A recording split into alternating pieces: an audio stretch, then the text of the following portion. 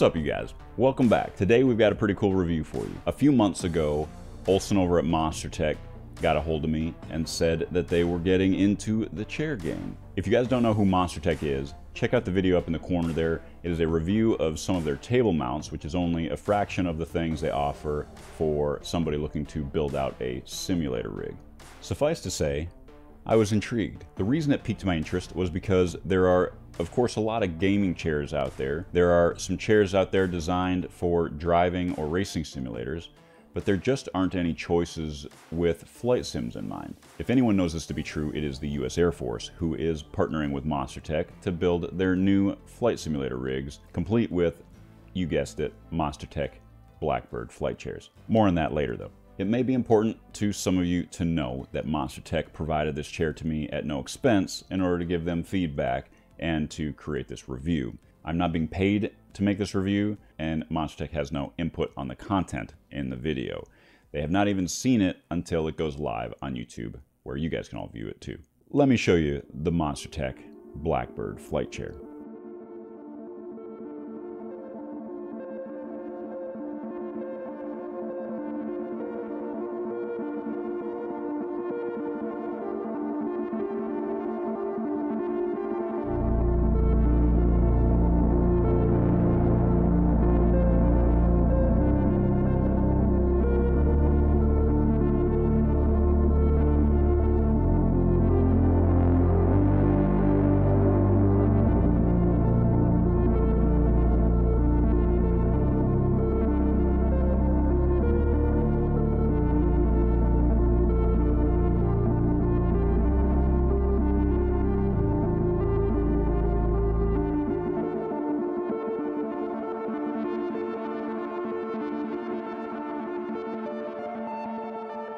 The company Monstertech has partnered with to build this chair is a chair maker out of Germany, and they have been making office chairs by hand for more than 50 years. The materials they've chosen to wrap the chair in are a very high-end PU leather. Right away you'll see that the chair looks different than other chairs. The backrest is much narrower than my gaming chair's backrest, and it looks reminiscent of a flight chair to me. It's kind of like an ejection seat or a chair that you'd see out of a fighter. Its shape isn't just for looks, though. The narrower profile provides more room to the sides of the chair, which is where you're going to be building out your simulator rig potentially.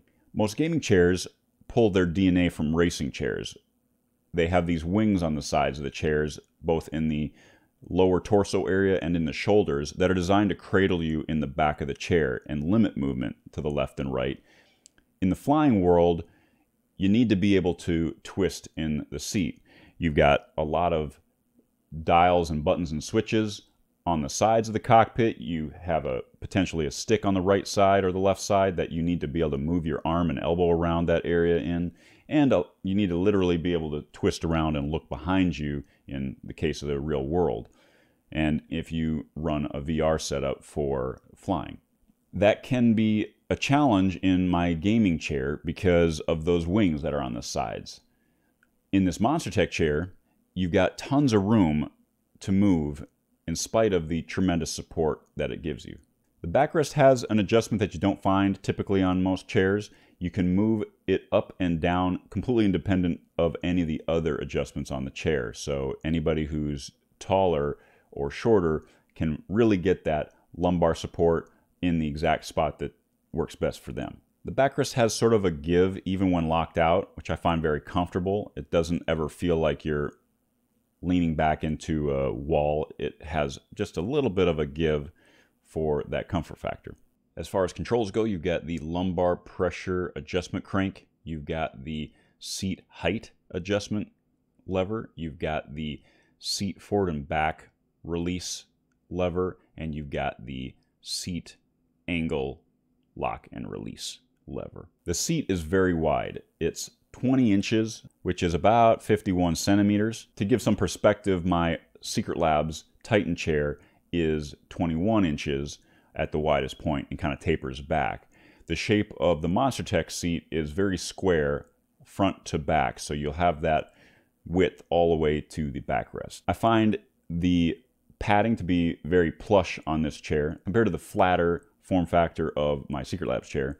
And of course, you've got the distinctive center stick cutout. A center stick cutout is a feature long sought after by sim pilots because it allows you to run that long extension and place the stick close to your body in an ergonomically comfortable position and still have full range of motion without getting hung up on the chair at all. Without a center stick cutout, it means you're going to have to push the stick out further away from you so it doesn't get hung up on the chair, or run a shorter extension or no extension to get it closer to you but above the chair base. The seat also has its own unique adjustment forward and backward. So in addition to all the typical chair adjustments, you've got the ability to move the seat forward and backward, which allows you to get it to just the right spot behind your knees to be comfortable.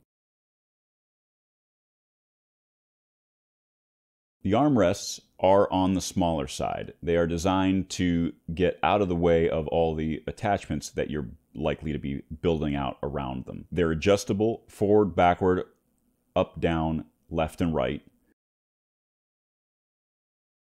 The material that they're made out of is basically the industry standard at this point. It's like a soft rubber. It is not a stuffed armrest that you're bound to work down to a screw in the elbow after a year or so. I haven't had any issues with that material on my Secret Labs chair, which I've run for more than 3 years now. So I expect it to be comfortable and look good for a very long time. Moving further down the chair, we get to the undercarriage. The undercarriage is incredibly overbuilt. It is clear to me that Monstertech knew that you would be attaching a lot of heavy parts to this chair. When you talk about the sticks, the throttles, the Monstertech mounts, you're going to add a lot of weight to an already heavy chair, and then you're going to sit on it. So the legs are incredibly strong. The oleo strut is very, very beefy. And then there are the wheels. The wheels are significantly larger than my already significantly large Secret Labs wheels. I just have to show you guys the wheels to give you some idea of how much bigger and stronger these wheels are than those wheels, which were already good wheels. They're really high-end wheels. They're big, they're strong. They also have lockout on every wheel. If you're on a hard surface, you can expect the wheels not to move. Additionally, they have a very tacky grip texture to them, like a rubbery type of a grip. So if you have them locked out, but you're still on a slippery floor, you can expect a pretty good amount of grab to that floor to keep you in one spot. One missed opportunity, I think, was the ability to lock out the entire twist mechanism of the chair. When you're using rudder pedals, your feet are off the floor, so you're not bracing yourself against a non-moving object. And so when you push back and forth on pedals vigorously, you get a little bit of movement in the chair. It's not a problem, really. It doesn't take you out of the game, and it doesn't keep you from flying well. It's just something that would have been a nice touch, knowing that most of us that are going to use a chair like this are also going to have rudder pedals and will be pushing back and forth left and right and potentially moving the chair back and forth a little bit. Okay, so when it comes to adding Monstertech tech to the chair, you can go a lot of different ways. I'll just talk to you about the way that I chose, and you can go to the website and see all the different permutations that you could put this chair into. I chose a mouse pad on the right arm, a center stick with a 200mm extension, and a throttle on the left arm with a button box behind that, which is kind of cool because it mimics the type of a setup you'd get in a real jet, where not everything is in front of you. Some of the switches and dials and buttons are kind of behind you a little bit. If you have a throttle set up like I do with a button box behind it, the swing away will not work because of the geometry. When it comes to adding or removing the center stick assembly, they've made it very fast and easy to line up, and just a few turns of a couple thumb screws and you've locked it down with strength. The metal plates that it uses to secure the entire thing are monsters, so you won't ever have to worry about strength with this setup.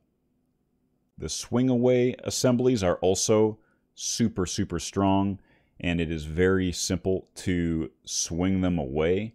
It's even simple to just take the entire thing off if you just want to pull the entire assembly off the chair while you're not using it, it's pretty easy to do that.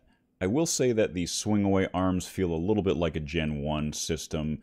The thumb screws can get hung up on each other sometimes, and it does not lock in the swung-away position. But Olsen assures me that he is working on a Gen 2, but as it stands right now, it's very functional and very easy to use. At the heart of this chair is just a really comfortable chair. Even with the narrower profile, it has tremendous lower back support and is just super comfy.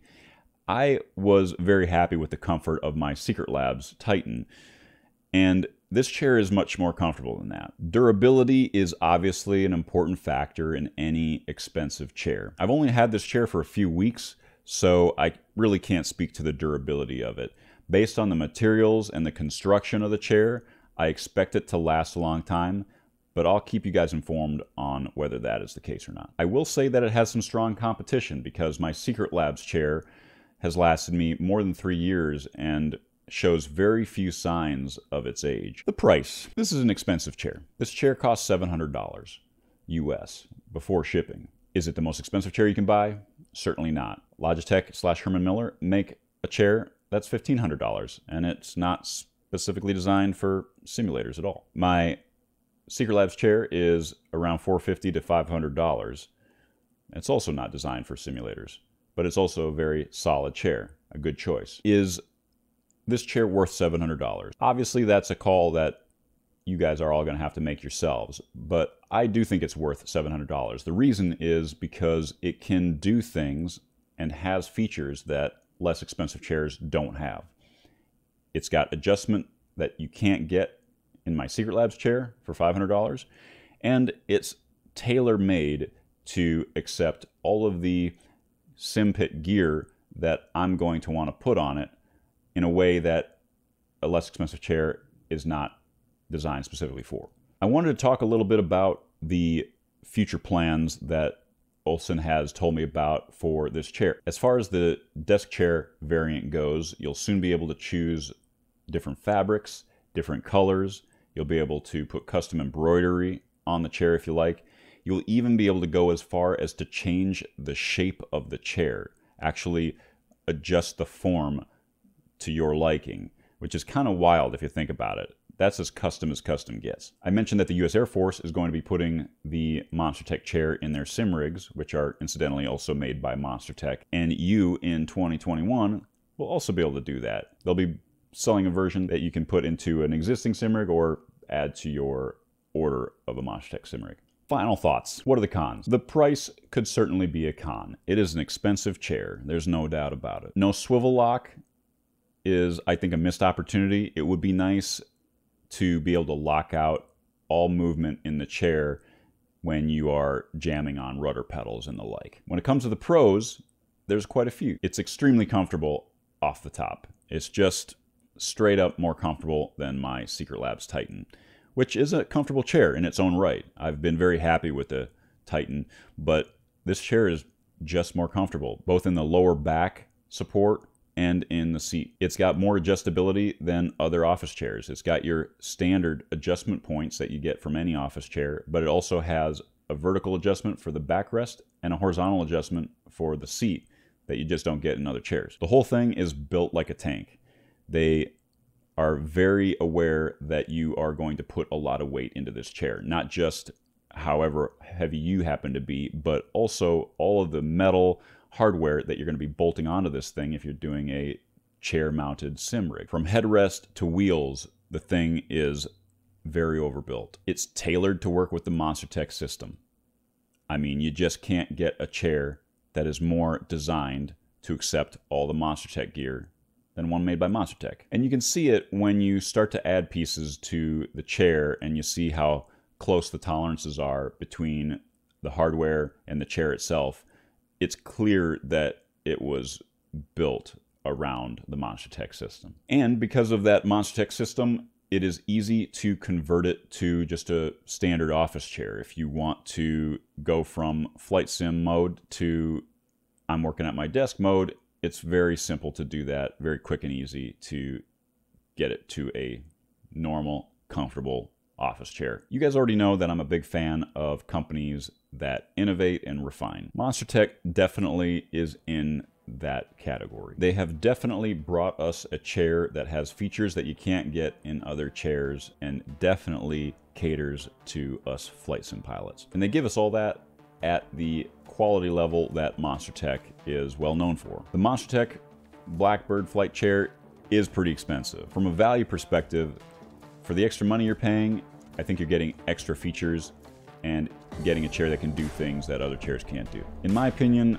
it's an outstanding chair. If there's a better chair for flight sims out there, I just haven't found one yet. If you guys are interested in picking one up yourself, I'll leave a link to the website in the description below to make it easy for you. If you guys have questions about the chair that I haven't answered in the video, feel free to throw those in the comments and I'll do my best to get to them. Thank you so much for coming back for another video, you guys. I appreciate all the likes and all the subs. You don't know how much it helps the channel out. Definitely check back often to see what we got cooking over here. Stay safe out there, guys. See you.